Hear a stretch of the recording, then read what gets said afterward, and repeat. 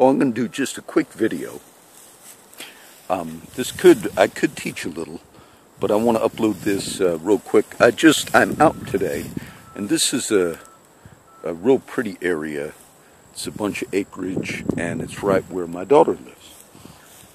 And tomorrow, I think I'm going to upload a video called Matthew 23, which I made out here. And I mentioned on that video, I talk about, by the way, I just posted on Facebook to watch the David Strickland.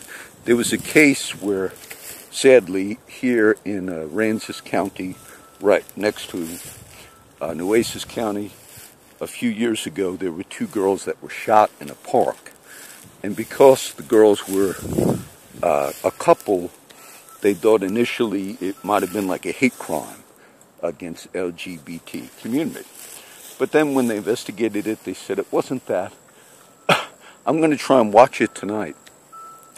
But I'm not sure why it made it to Dateline NBC, which will be tonight. But I do remember when I read about that case, like I read about different things in the paper, it seems strange to me because in that case, they thought somebody else that had a criminal background was tied. The police were focusing on somebody else. And I remember reading in the paper that the defense attorney for Mr. Strickland, who they convicted, because one of the girls died, and the other girl's name I remember was Molly Olgan. I believe she survived, but had very bad injuries, and the girls were raped and shot in a park here, in right next to Nueces County. But the defense, I remember this part, they wanted to subpoena the other person that the police thought committed the murder. And the other person had a record, and he was also in another state on probation. And they said, no, we want to subpoena him. And they said, no, if he doesn't want to come willingly. But the guy was already on parole for something else, and he fled the state. And I thought, that's strange, Obviously, he wasn't going to come willingly, especially if he was a suspect. So they're going to cover that.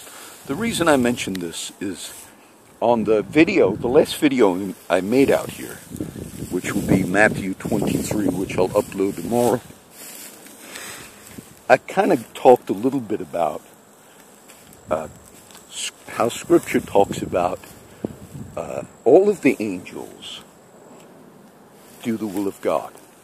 And there are even times where you see judgment and angels in Scripture. The most famous story we refer to as the destroying angel or the death angel. And that was a time of judgment on the 10 plagues on Egypt during the time of Moses. And it's referred in that way.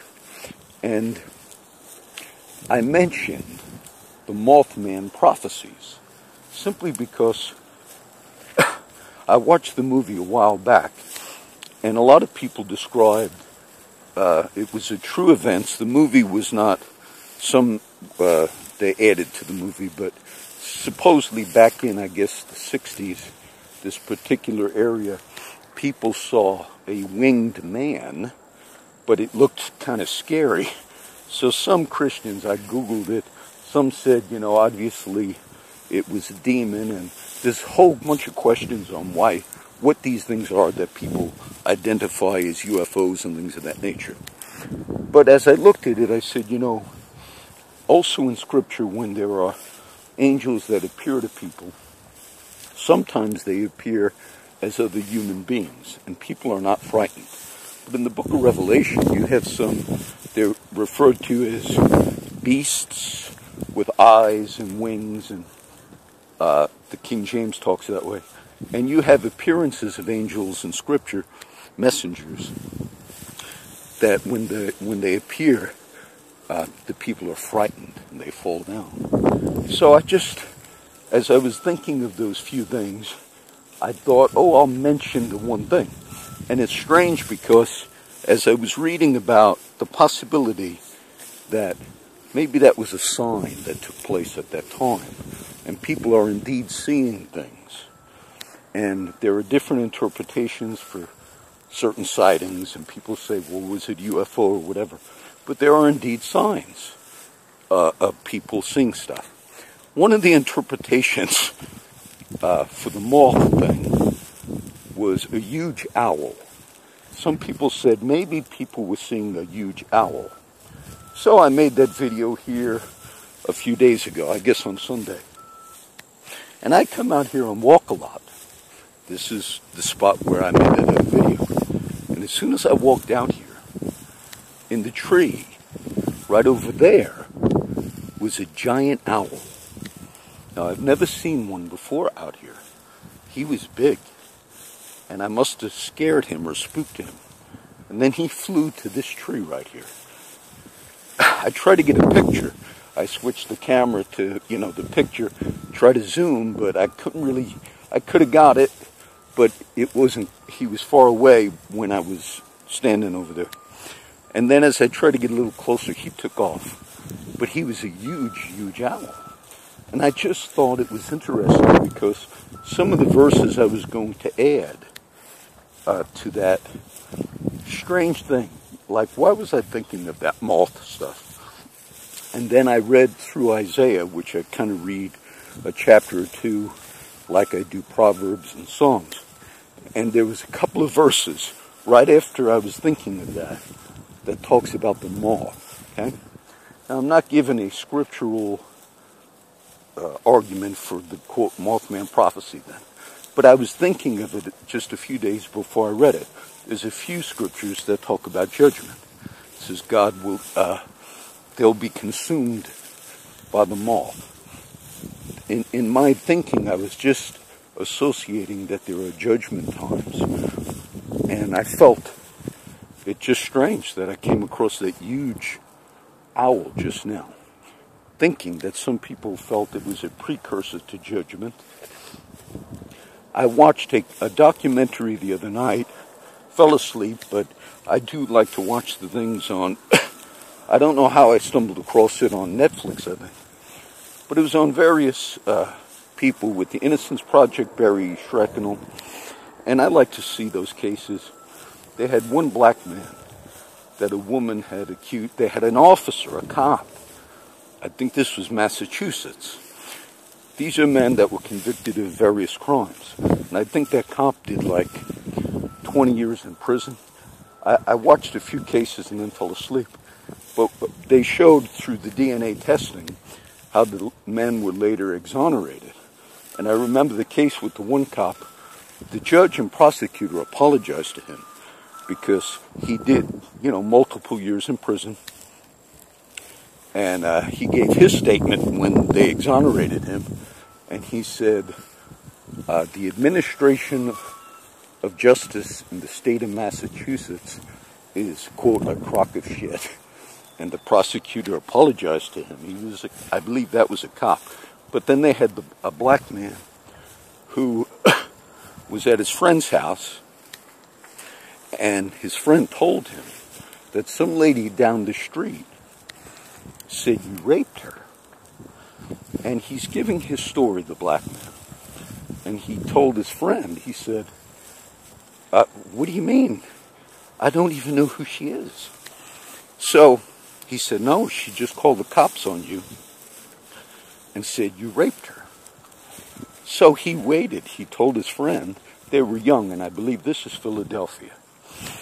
And he told his friend, no, I'll just wait for the cops to come and I'll just explain to them, I don't even know this lady. So sure enough, the cops showed up. They arrested him. They charged him with not only rape, but kidnapping and all types of things, he said. And he was like, wow, it just shook him. He was a young man at the time. Well, of course, he was convicted. I think he did about 7 years in prison. But they wanted to just test the DNA.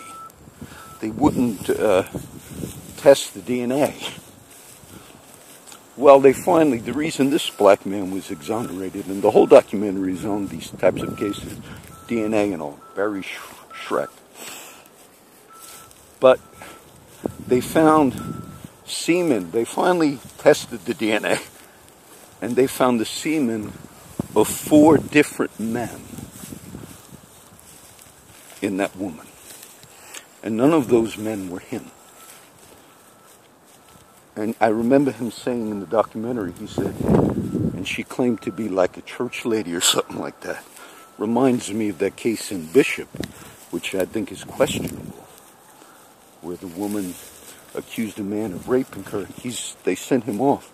But that all took place when Mark Skirka was still the DA, and there's been so much exposure of how that man willingly did a lot of corruption here. But after the man was released, the black man, he said, and now he's back in Philadelphia. I think his parents moved to North Carolina, and they told, let's move. He said, no, but everybody still sees him as a rapist. A lot of those men were like beat down, and they were like, there's nothing we could have done. The problem is, if there are mistakes that the system makes in these cases, but what you have in some of these is the deliberate, those on the prosecution or even cops at times, just knowing that certain things are not true and still doing those things. That's where injustice is. So I'm going to just upload this quickly. But those are just a few cases. I could give you more. But I just thought it was strange, because right in that tree, it was a huge, huge owl.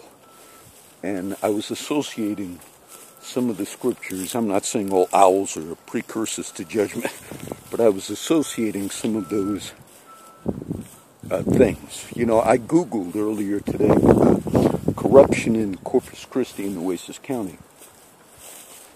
And in the past, I saw a couple of sites, but a bunch of my videos and posts popped up just Googling it. And I thought, well, that's good. I'm glad. Because a lot of the situations with some of the guys I just was talking about, they feel like they have no voice. And there's a tremendous arrogance in authority when authority has done wrong. We've had a few cases here in Nueces County where the paper and judges and others, when they exposed corruption with the former DA, when he was approached about it, whether by the media or whatever, he wouldn't answer. Like there was an arrogance. And that's an injustice within society. I could have talked a little bit on Samuel, because I'm reading through 2 Samuel, and there's a really great image. Maybe I'll upload this now, and maybe tag this video to something else, if I teach a little. But King David, I mentioned on one of the videos that's probably still going to go up, King David has a rebellion within his family. This is 2 Samuel chapter 14, I think 15, somewhere in there. And one of his sons rapes the sister of one of the other sons. This is Absalom and Amnon. And Amnon rapes Tamar. And Absalom waits and then takes vengeance. And then Absalom gathers people to him. All the people that come with any problems to the king, Absalom endears himself to the people, trying to mount a rebellion against his father David, which he does mount. And so King David, when finally the rebellion is in full sway, I mentioned this on the Matthew 23 video and 2 Samuel 1 that's coming up. David leaves the city. He leaves Jerusalem. They're going to bring the ark with him, the priest, Zadok. But David says, no, bring the ark back to the city. This is in God's hands. If God wishes that I don't return and and something else happens, it's in God's hands. He says, but if God delights in me, eventually I'll be returned to the city of Jerusalem, the capital, David's capital. And it's interesting because this is one of the great pictures of Jesus. King David is weeping barefoot, and he's in mourning with his men. And it says, going up the Mount of Olives. which is the exact area where Jesus and his men, the Garden of Gethsemane, which was at the foot of the Mount of Olives, a place where there was great suffering for Jesus and his men. And so when you see King David in 2 Samuel, I'll add the chapter when I post this, but you see him in great mourning as the leader of the people of God, chosen of God at that period of time, but he's ascending the Mount of Olives. In society and in the world and even in human government, the scripture talks about all of us giving an account to God. And so I'll upload this real quick. I'll try and add some of those little verses with, maybe I'll put this video with the one that goes up tomorrow. But I wouldn't have made it. I just was talking about judgment out here when I did the video with my daughter. Her house is right back there. It's pretty out here. I try to get out of the wind. It's where I ride the quads with my son-in-law sometimes. But man, I was just talking about reading some stuff about judgment, and some people thought the owl was sort of a sign of judgment. And man, that owl was huge. And you could see, at first I said, I wonder if it's an owl, but it was. You could see his head right here. But he was big. He was big. I just felt it was significant. All right, I'm going to upload this, and then I'll make comments when I write the post on that imagery of David, the Mount of Olives, okay? There was a lot of good imagery of Jesus that we saw, that I taught when I did 1 Samuel. And that was just one of them.